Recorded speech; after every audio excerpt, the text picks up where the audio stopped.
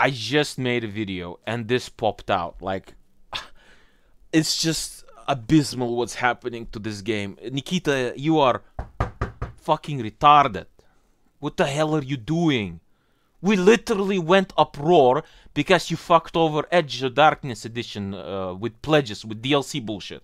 That was the point of the whole goddamn charade. Now, you're pretty much doing the same fucking thing with Edge of Darkness. You're literally putting the fucking pay-to-win mechanics for the guys who went uproar about the DLC crap. None of us normal, thinking, smart individuals are okay with fucking pay-to-win practices. We don't want that in extraction shooter. Your game was fine. Your fucking systems were fine. Not perfect. Cheaters, yes. Netcode shit. Sound shit. Fucking bots are retarded. Player base is cancerous. There's no such incentive to be allies with anybody without high risk. There's no fucking alliances. Nothing. But you could have done that. There's so much to focus in the game to make it good. Access to PvE is gonna come in waves. Why do you have to integrate fucking online features into that? Why you have to keep control on everything? Because that is literally control. You don't need servers for PvE. Let that shit run on the fucking system. Systems are now capable of running their own fucking instances. Why not give us that? You know why? Because most likely the motherfucker wants to control what you're putting in the game. That means he wants control over your modding. He doesn't want to see what you're modding and what you're doing.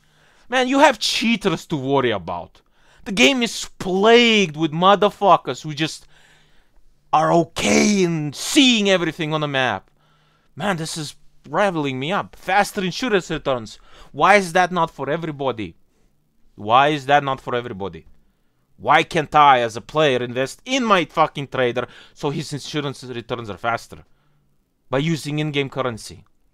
Why is that for? Just buying guns and gear? Why not have actual services in-game that can expense your money further? Increase personal trader purchase limit by 20%. Dude! And that's because I have an EOD edition? I told you. We, EOD owners, paid because we believed in your game. We didn't care about those fucking features. We paid because we believed in the game. We don't want pay-to-win fucking practices. Increase standing karma. No need for that. Equal everybody. Make them put effort put effort as much as they want in this game so that they can achieve something like that. Or reduce the fucking skilling level where they don't need to fucking grind for 10 years or 10 weeks straight to get to certain fucking levels. Access special crafts because I paid money. Fucking genius. Genius. Increased karma. I mean skill. Charisma skill. Genius. Nostalgia questline. Only to those who paid above 100 euros. Genius, Nahu. Genius. Unique armbands. Nobody gives a shit about armbands. Unique PMC dog tags. Nobody gives a shit about dog tags. It's such a trivia item. Unique item. Call-in mechanics. Legacy device. Some BTR thing. Okay, but should be allowed for everybody, not just deep payers. Unique Unique PMC upper lower clothing. PMC dog tags, armbands. I'll be honest. Now this is where you could have monetized. This is where you could have done something that would not inhibit absolutely nobody, but would make happy those who want to shill out for that. And you would still get some money. Not much. Not 250, but some revenue. Some revenue would keep flowing into the game.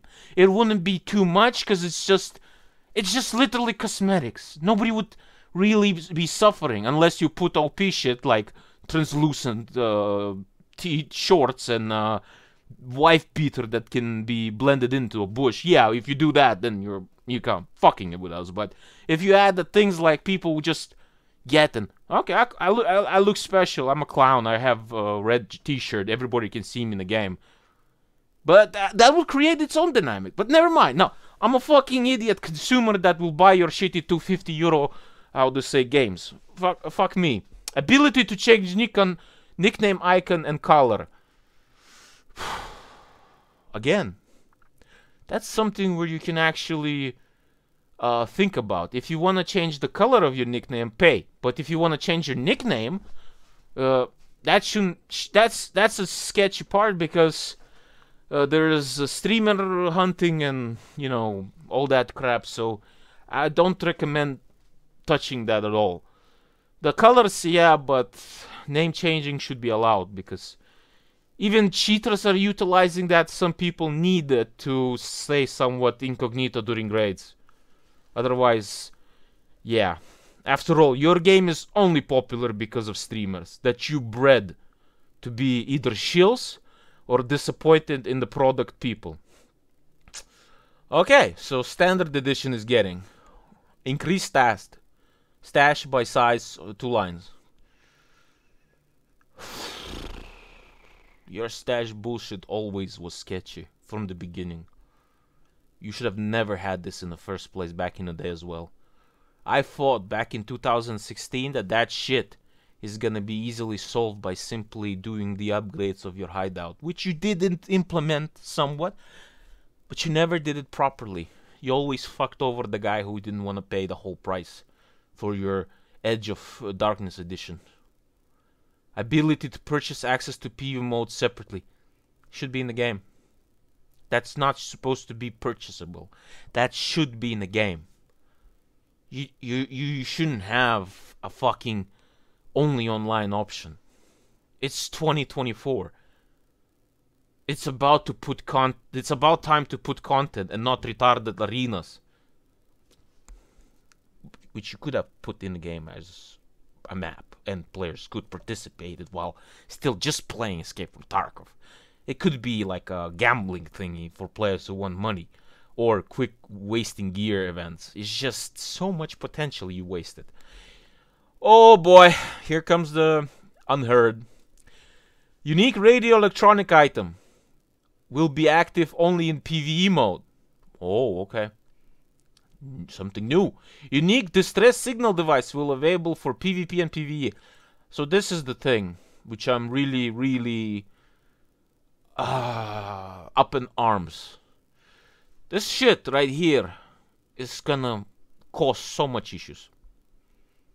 Good luck for anybody who's gonna suffer from it. I'm not gonna divulge into details. Should be for all players, by the way. You should be able to pay in-game money for distress signals. It would cost you, but you would be able to call in.